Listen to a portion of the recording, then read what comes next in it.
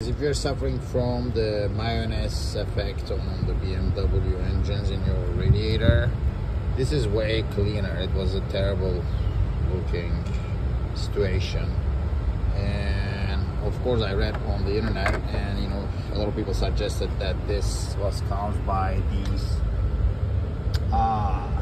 gaskets on the oil cooler reservoir, which is attached here. As you can tell, all this gunk comes through here, this section here. As you can tell, this is the same color gunk that comes through this lower section here.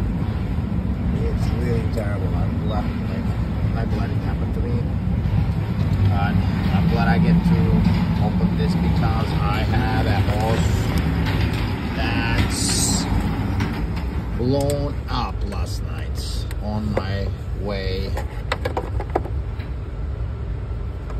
And look at this. This is what happens when you don't clean the mayonnaise effect in your BMW radiator. It goes all the way into the system. So this is gonna be a big job. I just need to, you know, clean this whole thing somehow. I don't know what caused this. Maybe I topped it off too much with oil, but this gasket seems to be the real deal that caused all this trouble. So I'm gonna look into replacing that one. I'll keep you guys posted. And this needs cleaned as well.